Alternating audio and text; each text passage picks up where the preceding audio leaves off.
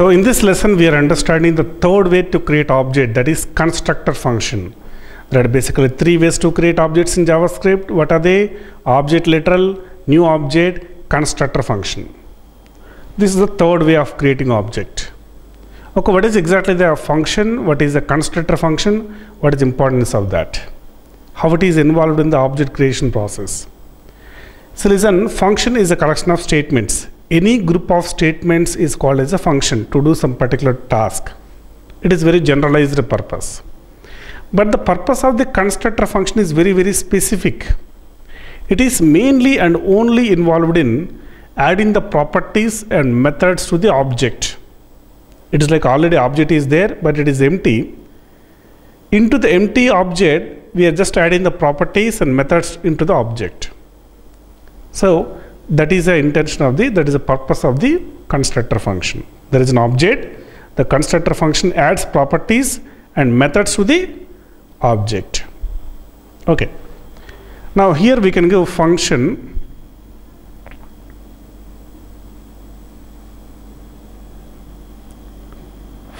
name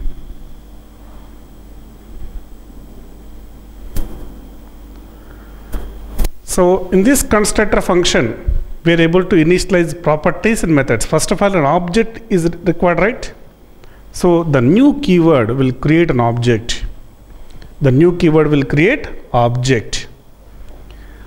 So we have an object. New keyword creates an object. Created an object. Object is ready.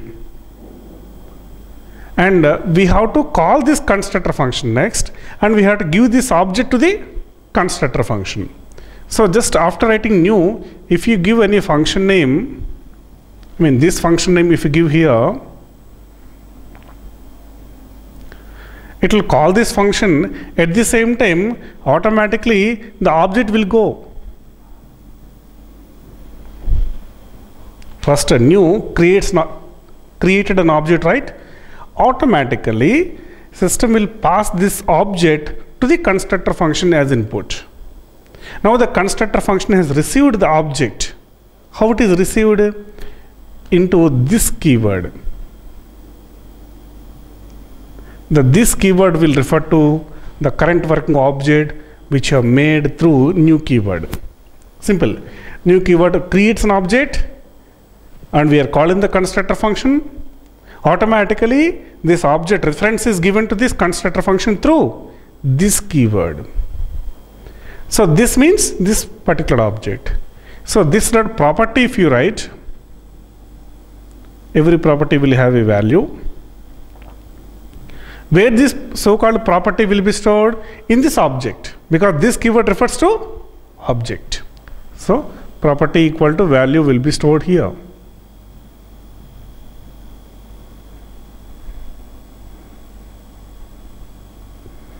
And also let us write methods.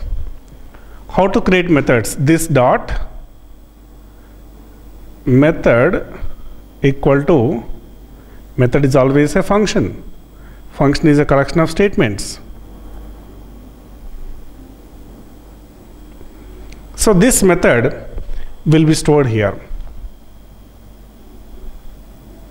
That means the complete code, whatever written here, that will be stored in the object. Like this, we can create any number of properties, any number of methods. I have given an example, student details, student ID, name, marks, email address, all these are details are properties. Methods are manipulations. Calculation of total marks, calculation of average marks, calculation of grade, calculation of GPA. All these are the examples of methods. Now let us see the program there. This one is a previous program. I want to convert this one into constructor function. Constructor function dot HTML. Constructor function dot HTML. Now we have to create a function. Function name, let it be student.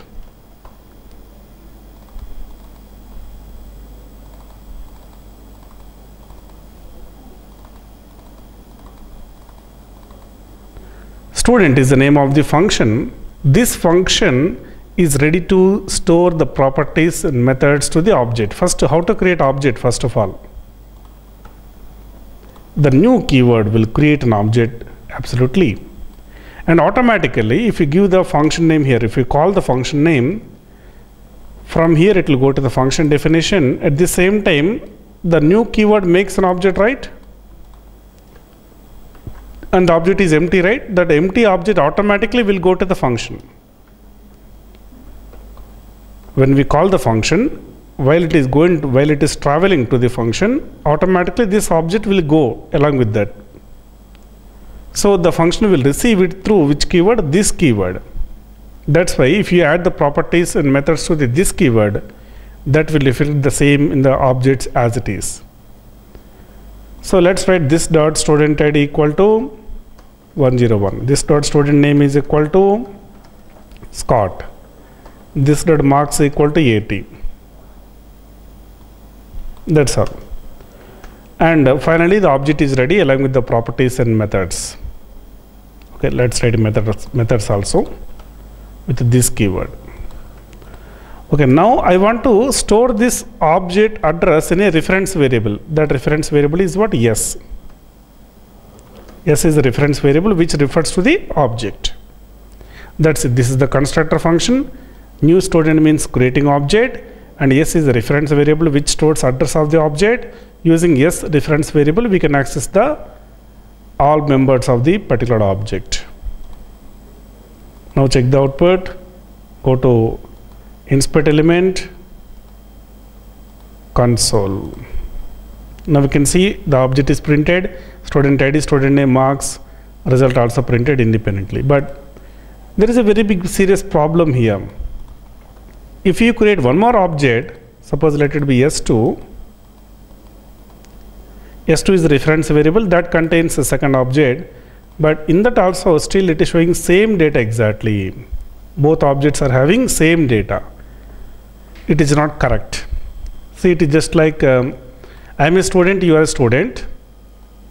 Both of us having same ID number, same name, same marks, same result. Will it be same? Never. Every student is having his own ID, his own name, his own email address, his own identity. So we have to provide different details for each constructor function. Each time when you call the constructor function like this, we have to pass different values. Since it is a function is having a feature of receiving parameters. So we can pass argument values like 101, Scott, whatever you want to initialize there, you want to pass from here. And these values we can receive here as ABC. 101 will go to A, Scott will go to B, 80 will go to C. Now we can assign ABC respectively. Now this is very generalized, not for the first student, not for the second student. The same applicable for first, second, third, for all the students. Now we have the freedom to give any values, whatever you wish. So we have given these details for the first student and these details for second student. Now we can see different details are printed. First object details are this one. Second object details are this one. This is how to work with the object, different types of object creation process in JavaScript. In the next lesson, we will start TypeScript basics, because it is very much important to understand which one? TypeScript, for understanding Angular 2.4.5. Thank you.